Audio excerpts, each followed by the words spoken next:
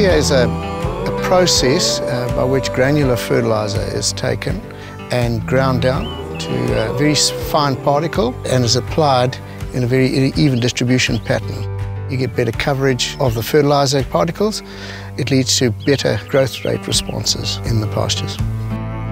Based on the science that's been undertaken, there are real gains both for farmers and the environment, and so it's a win all round.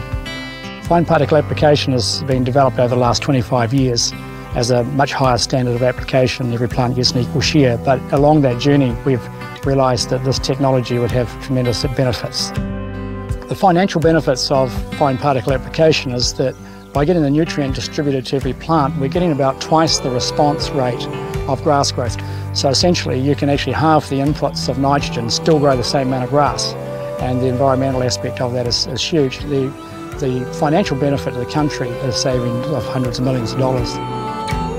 There has been in the past degradation of the waterways through nitrate leaching in particular and phosphate runoff, and FPA is able to provide a reduction in nitrate leaching, and in so doing we leach less nitrogen to the waterways and regain water quality to the level that we are expecting it to be at.